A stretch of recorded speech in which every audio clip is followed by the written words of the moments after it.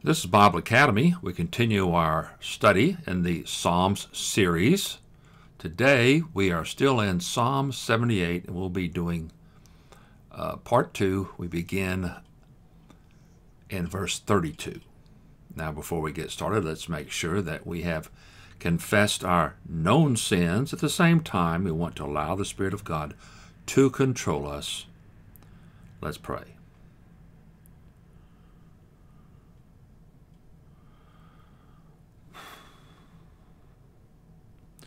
Our most gracious Heavenly Father, we thank you again for the opportunity, the time, the freedom that we have to study your word. We ask now that our hearts and minds be open and ready to hear it. In Jesus' name, amen. Let me do a short review here of what we saw in our last lesson. Asaph wrote this psalm to teach the Israelites to learn from the history of Israel about the importance of obedience to the commandments of God and living by faith. We were in the third part of the outline. Let's look at that again. The psalmist traces through the history of Israel the wondrous works of God that they forgot before they rebelled and sinned. Now, just a brief reminder of what we've studied so far. I'm not going to read the psalm. There's 31 verses that we studied last time, but let me just remind you.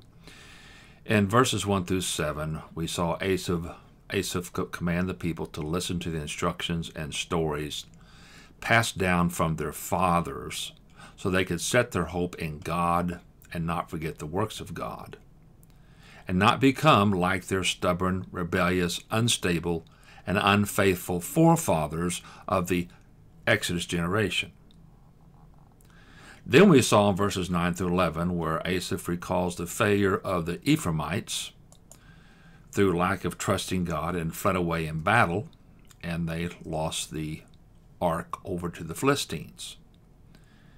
And then what we saw in our last section, the part 3 so far, 12 through 31 of the verses, we saw in the account of the Exodus generation how even after the Lord delivered them from Egypt, them witnessing the plagues, their miraculous escape through the sea, they continued to lack faith when it came to God's provision for water and food in the wilderness.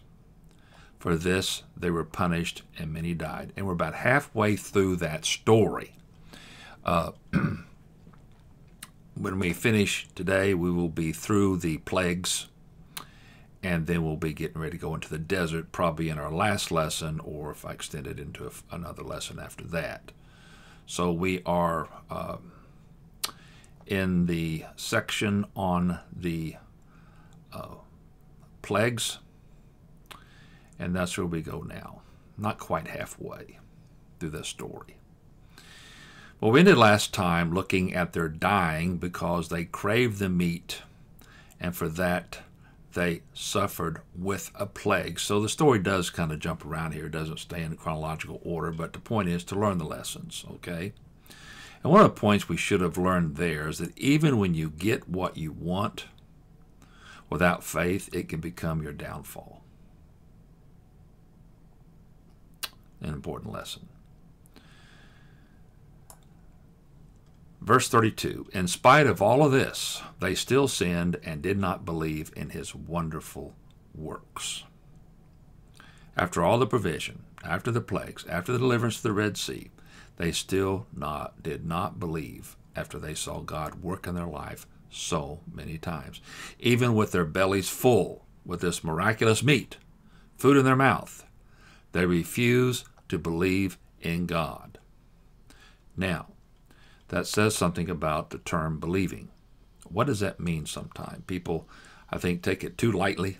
They don't see the importance of it and how deep it really is, the commitment that's involved.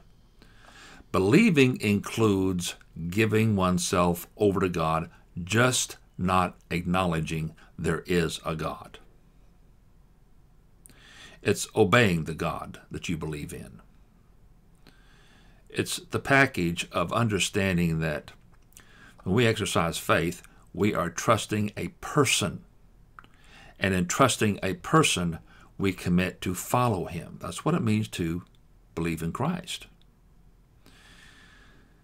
So to not follow through with their faith shows that they did not want a genuine relationship to him. They loved their sin more. Many people will say they believe in God. Even the demons do that. But those same people who say they believe in God want nothing to do personally with God because they might have to change their lifestyle. They might actually have to begin to live holy. Verse 33, so he caused them to finish their days in vanity and their years in terror. This is an interesting ending. To finish their days in vanity and their years in terror is to say their lives were empty, a meaningless life. That's your vanity. Life without God is meaningless, not even real life, or we might say real living. And terror has the idea of, well, they went from one tragedy to another. Disease, famine, war, loss of a loved one, withering away in death and health, a life full of fears. Many people have said if they could just see a miracle, they would believe. Probably not. Why? Because the heart is the issue. God has provided substantial proof of his existence. Creation itself just doesn't come out of nothing. The design of creation shows intelligence. We see in his works a design of creation that indicates we live under something much, much greater than us. We call him God. You see, they have to want to know God. They have the faith. It's a matter of exercising it towards God. If they want to know God, they just have to turn to him and believe. But you see, as long as they're not turned, we call that repentance. If they want to live in sin and for the devil and for the world, they won't believe. They have to deliberately choose, every person does, to turn from sin, Satan, the world, ourself, and turn to God and his Son and believe. It's a matter of choice. Well, verses 34 through 37 tell us how they temporarily lived by faith, but were not steadfast. They were inconsistent. So their response was a momentary response to get them out from under the severe discipline. We'll look at two verses first, the first two. So they're under discipline. When he killed them, they sought him. They repented and sought God earnestly. Notice the positive response. And they remembered that God was their rock, the Most High God, their Redeemer. That's all very good. All this is good. They described the right thing to do. They repented. They turned from sin back to God. They sought him earnestly, and that's good too. They also, as we see, remembered that God was their rock, their place of safety, their stability. They even address him as the Most High God. Remember Elyon, the supreme God over everything, their Redeemer, the one who delivered them. Now, this is all good. We'd probably say, well, that person's a believer. But there's a fatal flaw. It starts to come out in verse 36 and 37. But they flattered him with their tongues and lied to him with their tongues. Flattered him with their mouths and lied to him with their tongues. Their heart was not steadfast toward him. They were not faithful to his covenant. Let's look at the heart in verse 37. The heart was not steadfast. This tells us there was no consistency in their faith. And they show that in the second line by not being faithful to the covenant. So what happens is, as soon as they see themselves delivered, they go back to their sinful way of life, indicated by their flattering God rather than truly praising Him, and lying to Him with their tongues. And it was disingenuous in their praise, or pretending to praise. We might be more accurate calling it they pretended. They played the game. It's like a lot of people go to church today. They play the game. Now let's look at the pattern, what we've seen. If we go back a little earlier in some of these earlier verses, they were being killed. So under pain, distress, and severe discipline, they repent. They seek God earnestly. And that's what you want, like I said. They remembered God was their rock, their place of stability and safety, and that's good too. All right? That's all good. But then, once they thought they were safe and on solid ground, after all, we're saved. We're back with God. But now we're going to start playing the game again. And that starts to reveal how twisted their thinking was.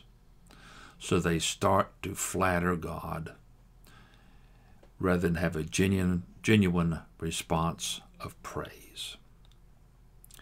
And this is a good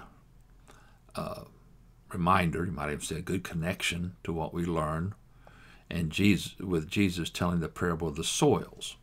Okay? In the parable of the soils, it is like the seed, which represents the Word of God, that fell on the rocky soil. Well, that's shallow, thin soil. It's described as believing for a while. So it believes for a short time, but never grows a root and falls away. This is the short-term believer that shows no consistent and serious interest in spiritual growth. It's like some people who believe just to escape hell. You see, this believer may respond in the fear of death, repents, and even rejoices over his fire escape, but never stays with his faith for it to take hold. Churches are full of these type of people. Churches cater to them to please their appetite for entertainment and fun. There's no serious Bible teaching where people can grow in their faith and take root. They're never told, even as Christians, to repent again. See, that's been done. You're saved. Some will preach once saved, always saved. So basically, that means you have a security no matter what you do afterwards. Folks, there's no truth to that. Now, a lot of people don't get serious Bible teaching because they don't want it. So they end up getting the pastors they want. I've seen that too many times personally too. The church they want it to stay shallow, traditional, everybody get along, no one being challenged by the truth. And they want to live their lightweight faith. After the Sunday service, they'll go back to their sinful patterns. If we look at verse 37 a little closer again, it clarifies the reason for this shallowness. Their heart was not steadfast toward Him. The heart is where you live your life from. Your thinking, your conscience, your value system, your volition. The place from which you believe and make choices. Steadfast, let me just show that to you for a moment. The word is kun. Now think about this when I show this to you on the board. Broaden your understanding of it. It's a nifal, passive voice. It means to be set up, established, and fixed. So they were not fixed towards God. They were not set up or established toward God. In other words, they were shaky, unsteady in their consistency. Add to that the second half. They were not faithful to His covenant. They revealed their lack of steadfastness by not living consistently the life under the covenant they were called to live. So this tells us who they really are. That's why they flatter with their mouths and lies with their tongues, even to God. They're hypocrites. They're phonies. They play the game. But now and then, playing that game catches up to them, and they get clobbered. Today, the Christians die the sin unto death, or come under such severe discipline, some will actually turn back. Or if they stay in that path of rebellion, they can fall away from their faith and even die spiritually. And that does mean lose their salvation. It's like the soil where the word never takes root and falls away. Now understand, folks, look at these words.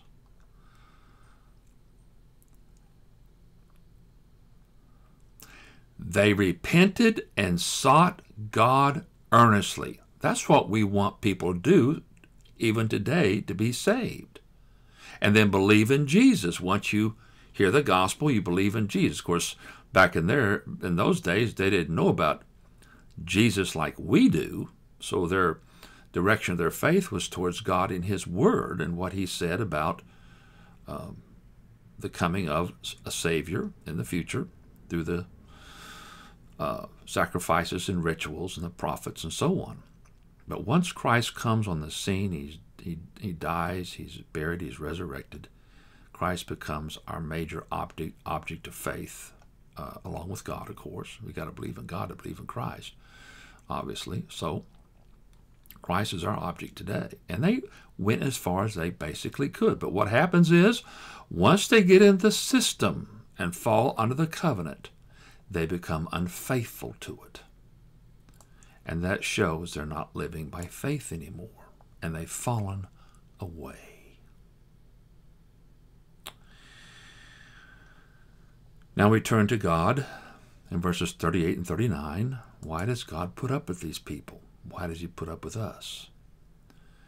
In spite of their shallowness and lack of seriousness, God is still who He is. Verse 38. Yet He, being compassionate, atoned for their iniquity, and did not destroy them. He restrained His anger often, and did not stir up all His wrath. Folks, this is why you don't get clobbered for your sin. Okay? Now then you get some discipline if you don't confess timely. But you have a God who is wonderful. He's compassionate, and He understands you. Look at verse 39. Let's read that also. Let me just broaden this a little bit. He remembered that they were flesh, a wind that passes and does not return. God knows you're human. Doesn't excuse your sin, but God expects it. That doesn't mean He wants you to do it or approves of it or that you can't choose against it. But God knows man. You know man. You know yourself. Let's break this down a little bit. Yet He, being compassionate, atoned for their iniquity. In other words, He forgave their sin. After all, they did turn back. Why does He do that? Because He's compassionate. The way it's put, being compassionate, atoned for their iniquity. Listen, now this is something a lot of people don't understand, and it's very important for you to understand this. If you truly repent, you do something really bad. You know it was rotten, you lied to cover it, da-da-da-da, whatever. And you truly repent and go to God, tell Him that sin, and you mean it in your heart. You tell God you did it. God will forgive you, no matter how bad it was. That's who He is. He can discipline, and He often does, but He also can stop the discipline, turn His wrath away, and that's what we have in the second part of this verse. And do not destroy them, and did not destroy them, and did not destroy them. He restrained his anger often and did not stir up all his wrath. Little discipline here and there, but he didn't kill them all. You see, it's up to us. What are we going to do after we sin? If you are going to stay consistent and live the obedient life, you have to regularly confess your sin. Don't kid anybody, you're a sinner. Read 1 John 1 again. Anybody that says he doesn't sin is a liar. Of course you're going to sin. That's one of the great things about God. He gives us 1 John 1:9 to get back right with him. Simple process taught in the New Testament, but it's also taught in other words throughout the Old Testament. You need to repent of your sin. One of the reasons God is compassionate, now listen to this. This is the verse 39. And we must have that compassion to survive because we are of the flesh. We are imperfect creatures who carry a sinful nature, a natural tendency, sinful tendency that tempts us to sin. We are all weak and we are inconsistent. Now we can grow out of that if we choose to do so and grow spiritually. Back to the parable of the soils. This is a soil that takes root, staves off the distractions of pleasures and worry, and produces good fruit. Notice also the second line to verse 39. A wind that passes and does not return. That tells you how short your life is. I used to describe it as a life is like a puff of smoke. You ever seen anybody blow out some smoke from a pipe or a cigar? It's there just a less than a minute before it's gone. That's the way our life is. So here we are, a very short time on earth, and we're tainted by the sinful nature. Our resistance is weak. And today, even with the Spirit's indwelling, we can still choose to turn away from the Spirit, give in to the sinful nature and the temptation, and sin, and sin, and sin. Then we get the discipline. We repent. That is, we repent, we turn from sin, confess to God, and get right with Him again. That's a family relationship. You see, we are saved. We're part of God's family, and as such, He has set it up so we can keep walking with Him as long as we keep confessing our sins. I'm going to show these words if you haven't seen them for a while. It's always a good reminder. 1 John 1:9.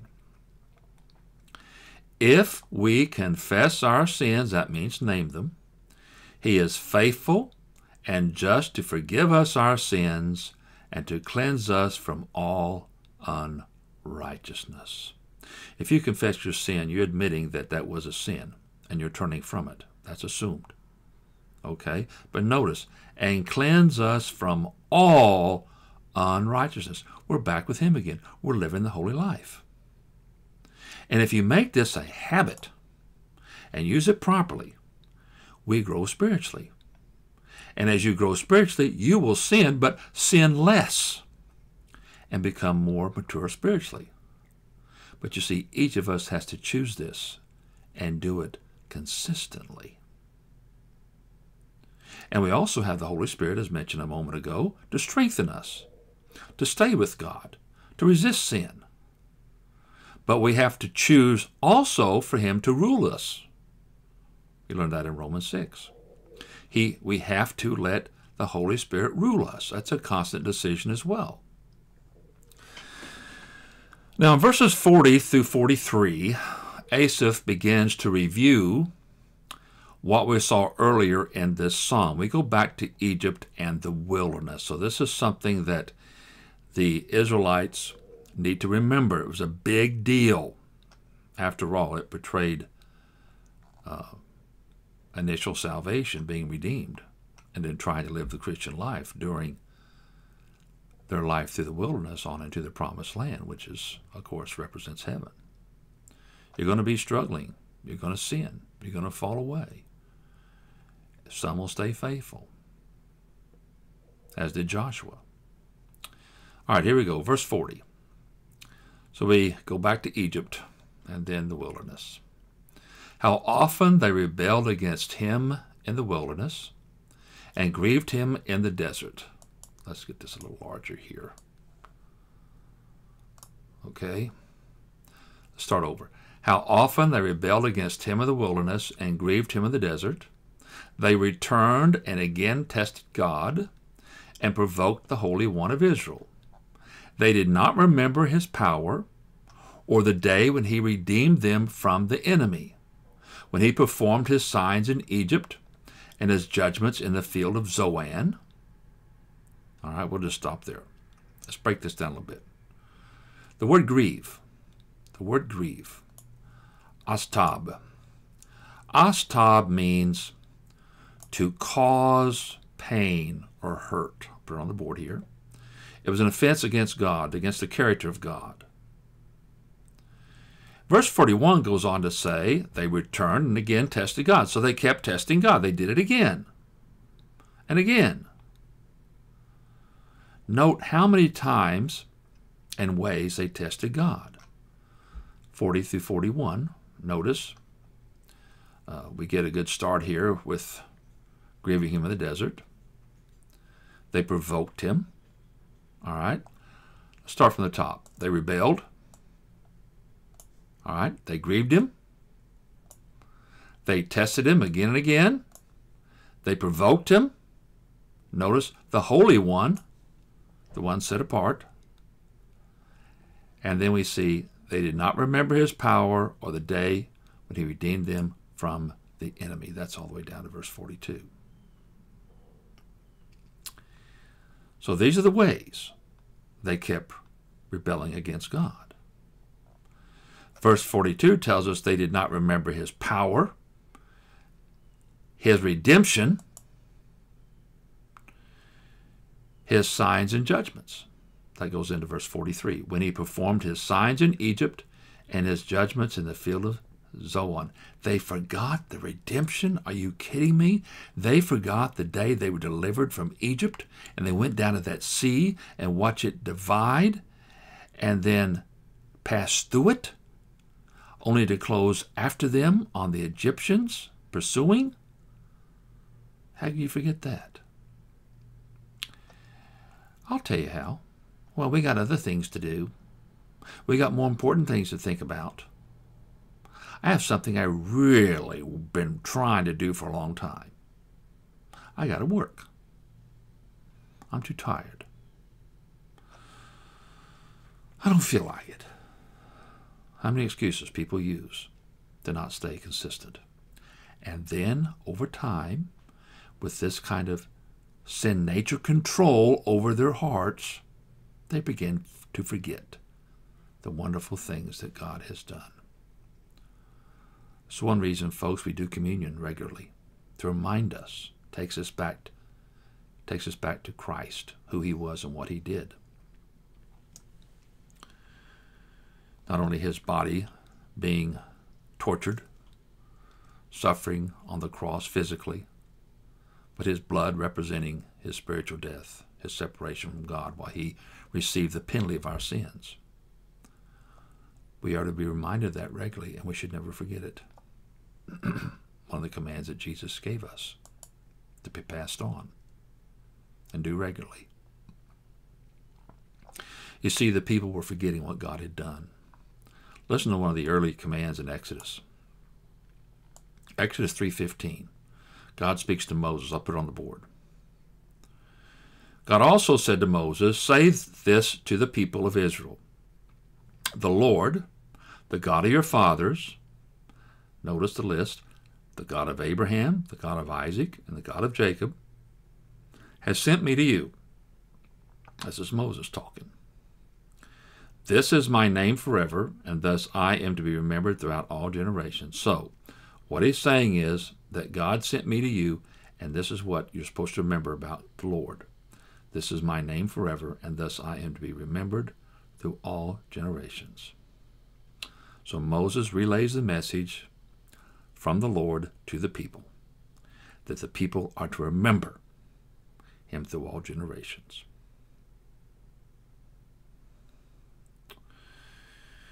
How could anyone forget those miraculous events in their lives?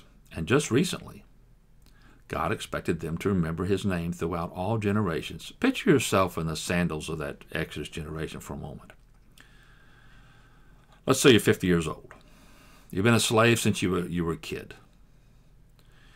You finally get out of Egypt, even with some wealth, because they turned over a bunch of their valuables to you, and you're on your way out of Egypt. Don't know for sure where you're going, but you know God's leading you. And there you are, you get to the Red Sea, and you think, or the sea right in front of you, which you can't cross, and the Egyptians, you find out, are in pursuit. You watch Moses. He calls upon God, and he opens up through God's power, you might say. We know that God did it. But he says that God delivers them. God is going to deliver them. Watch the deliverance of the Lord. Sure enough, it opens up. And you pass through. And you get to the other side. You're rescued.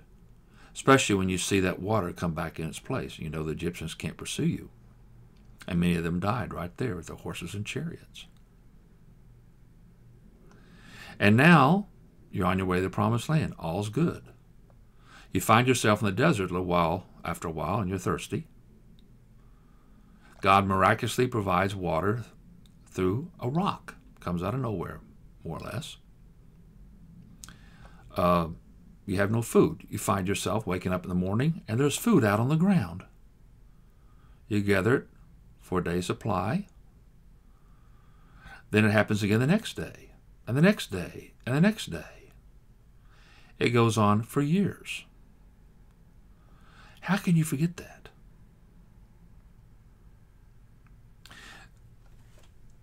This Exodus generation was like lazy, neglectful, irresponsible children. Let's say it's the son. Children are quick to forget what the parents do for them, how they sacrifice for them, and take care of them. Once you become adult and you can remember those things, you begin to realize how great your parents were for you. My father died when I was 10. My mother raised 2 boys, basically until we both went off to college. By herself, working a crummy job, minimum wage. Godly children should respond in kind in taking care of their parents. The Bible teaches that. Now, the experiences of the Exodus generation were unique. No other group of Israelites experienced this level and this many miracles in their lifetime, yet so many. The vast majority would die in the desert and never live to pass into the promised land. And what we are to learn from this is why. Because they failed to be obedient, remember what God had done for them, and not live by faith. They failed to be obedient, not remember what God did for them, and then live by faith.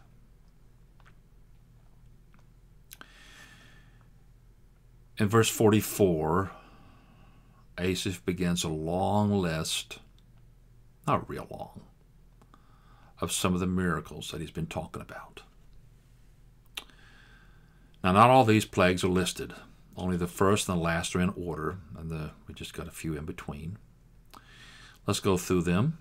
Verse 44, he turned their rivers to blood so that they could not drink of their streams. There is the people of Egypt. This is the first plague, by the way. You probably know that. Let's read through one of the scriptures in that passage. Exodus 7:19. And the Lord said to Moses, say to Aaron, take your staff and stretch out your hand over the waters of Egypt, over their rivers, their canals, and their ponds, and all their pools of water, so that they may become blood. And there they shall be blood throughout all the land of Egypt, even in vessels of wood and in vessels of stone. Even the containers they had of water were blood. That's bad. Where do they get water to drink?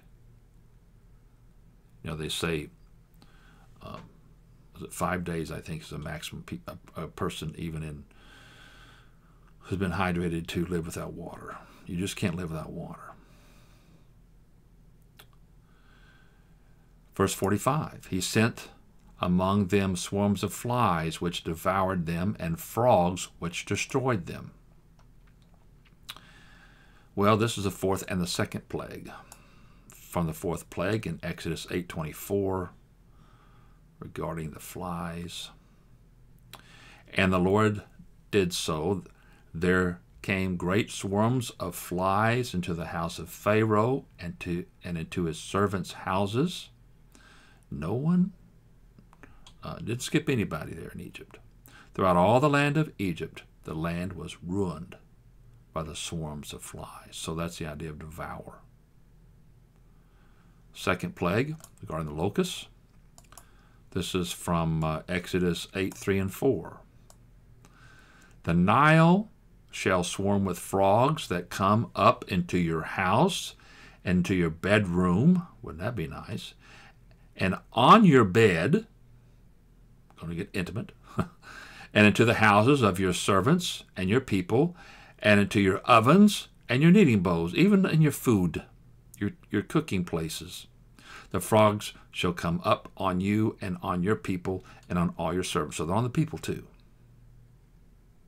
You can just see the screaming and the hollering and they're trying to knock them off and get away from them and so on and so on. Verse 46. He gave their crops to the locusts and the fruit of their labor to the locusts. So this would probably include not only what they'd already harvested, but also the crops themselves. This is the eighth plague. Exodus 10:4 through 6. Let's just read this portion. For if you refuse to let my people go, beyond tomorrow I will bring locusts into your country, and they shall cover the face of the land, so that no one can see the land. You can't even see the land. It's covered with locusts. And they shall eat what is left to you after the hail. This is after the hail plague. And they shall eat every tree of yours that grows in the field. Every tree. And they shall fill your houses and the houses of all your servants and of all the Egyptians, as neither your fathers nor your grandfathers have seen from the day they came on earth to this day. See, they've had locusts before, but nothing comparable to this. Now we actually go to the hail. That's in verse 47. He destroyed their vines with hail and their sycamores with sleet. That's an interesting one. Mention the sycamores. Let's go on to 48. And he gave over their cattle to the hail and their flock to thunderbolts, because this is really the same plague. That's why I want to do those together. The word for sleet, we do not know what that means exactly. You'll see different translations of it. There's only one time it's used in the Bible, and that's here. And we don't see it used somewhere else. We don't have another context to try to figure out what it means. Okay? Let me just show you the word. Tanamel. It's only used, as I said, in this passage, and you'll see it translated torrents of rain or frost from, you see that from the Septuagint. I translated it sleet. I figured it's probably some kind of hail, all right, or just maybe heavy sleet. From the seventh plague, let's read this. This is a pretty big one, so I'm going to have to move the space up a little bigger. From the seventh plague. We're going to look at several verses here, get a little more context. I want you to see the verse 26 too. All right, so we're looking at verses 47 and 48. And the verses, we're going to look at Exodus 9:22 through 26. Then the Lord said to Moses, "Stretch out your hand toward heaven, so that there may be hail in all the land of Egypt, on man and beast and every plant of the field in the land of Egypt. Then Moses stretched out his staff toward heaven, and the Lord sent thunder and hail and fire, probably lightning, down to the earth. And the Lord rained hail upon the land of Egypt. There was hail and fire flashing continually in the midst of the hail, very heavy hail, such as had never been in the land of Egypt since it became a nation. The hail struck down everything that was in the field in all the land of Egypt, both man and beast. And the hail struck down every plant of the field and broke every tree of the field. Only in the land of Goshen, remember that? That's Zoan, where the people of Israel were, was there no hail. Good lesson to remember, especially during the age of tribulation, when those 100-pound hail balls start falling. Okay? So that's the 7th plague. So this lightning would be killing the livestock and the people during the hailstorm. It's a tough one. Notice verse 48 again. He gave over their cattle to the hail and their flocks to the thunderbolts.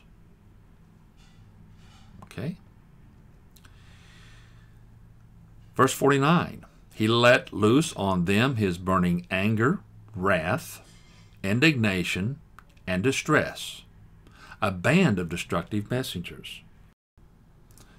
Notice how these expressions of God's displeasure, to put it a nice way, his anger, his wrath, his indignation, and distress, they're called a band of destructive messengers. That's a difficult passage to translate.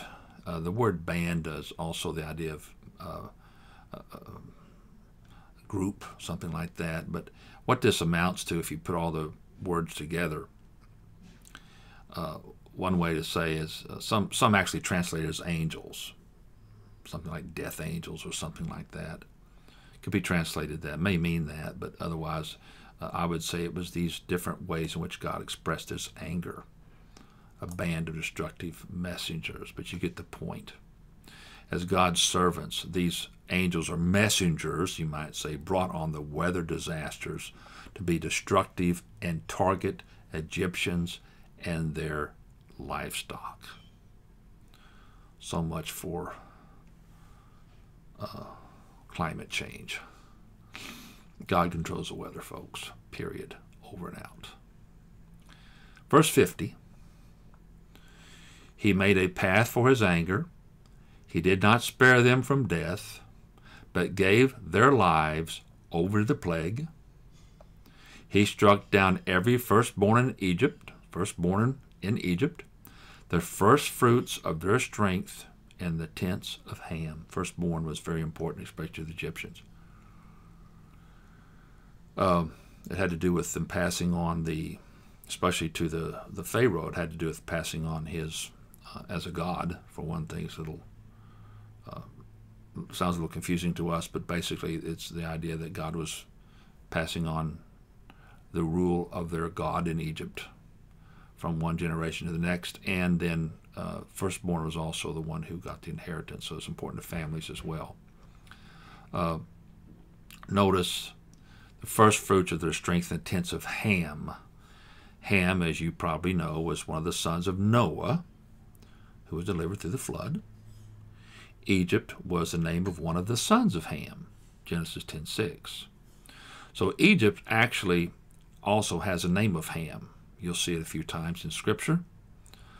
We see it here in parallel. The tents of Ham is basically the place of Egypt.